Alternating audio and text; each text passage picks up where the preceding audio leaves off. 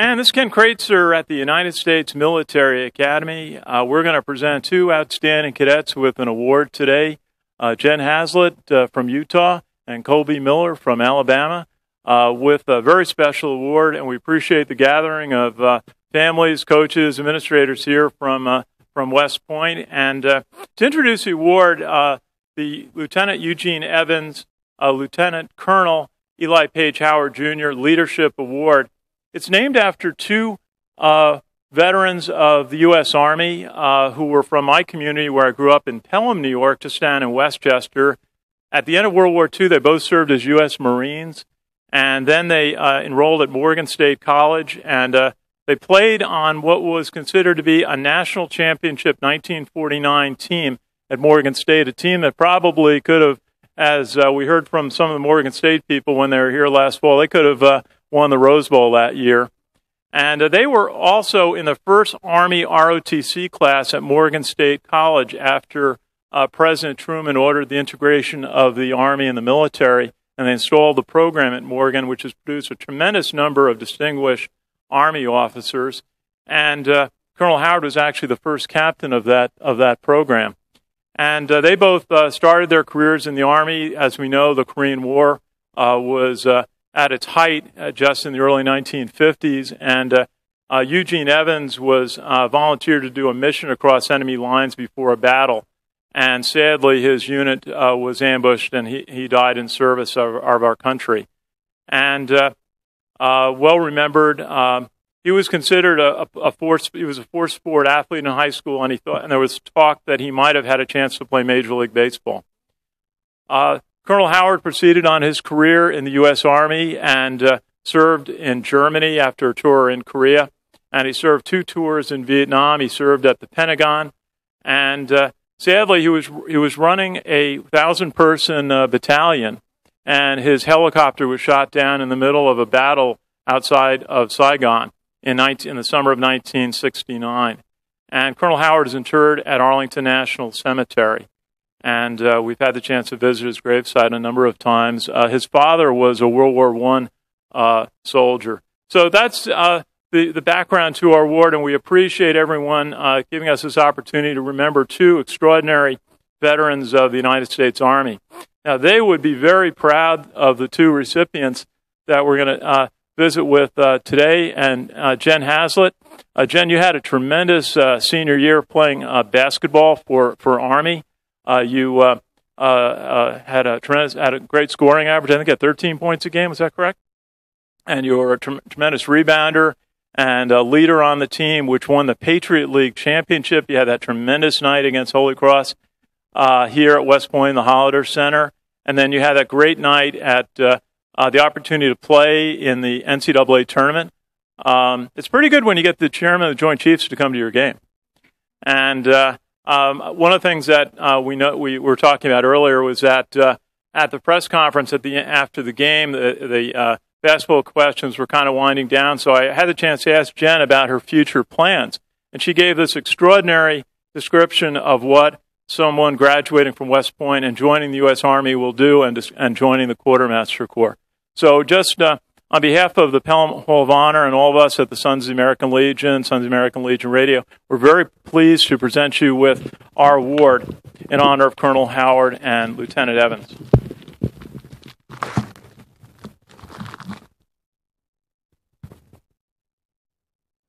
And Jen, just give us a thought on what was your highlight playing basketball here at West Point? My highlight was just being with the girls and winning the Patriot League championship, because that's something that you strive for the entire time you're here, and we made it, and we just made all the former players and the program proud.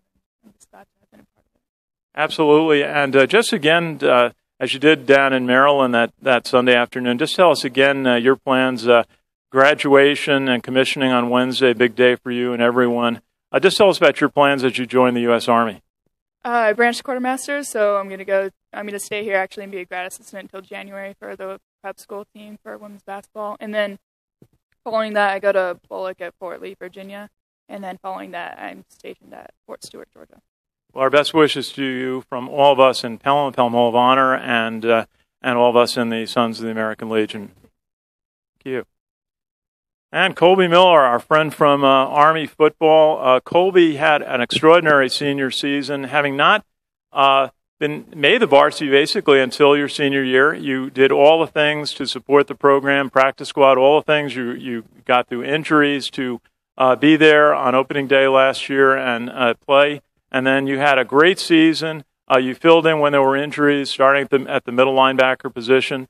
Maybe just tell us a little bit about a couple of those big games that you had against the Eastern Michigan game, and then the Temple game, and then out at Air Force. Going into those games, I was just looking to be a role player, help out where I could, not let my team down, not let my defense down. It just came natural. Being out there, it just got to have fun with it. I knew I only had a few more games left, and you got to make the best of every moment. If you don't, you lose them, and that's when regret comes in, and you don't want that. So. And you were known for determination and staying with the program, and then when the team needed you, being ready your senior season. What did it take to be ready to play last year?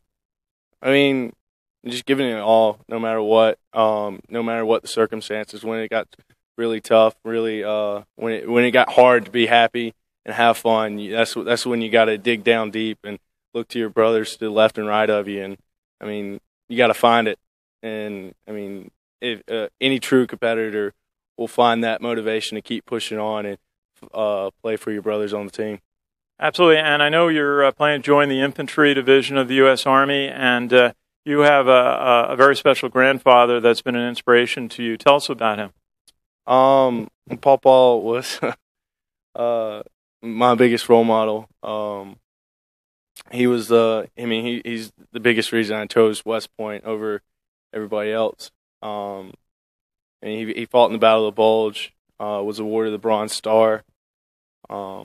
He actually got to see me play my first 8A game in my plebe year in the stadium before he passed away later that October.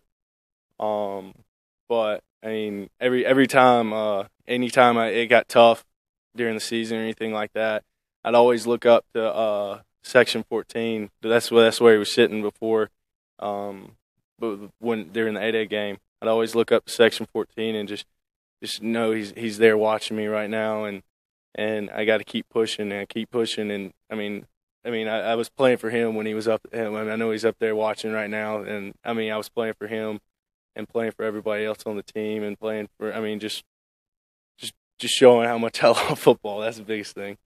Absolutely, and we're also very proud of you and Jen on your accomplishments. Now, Colby, let me present you with our award recognizing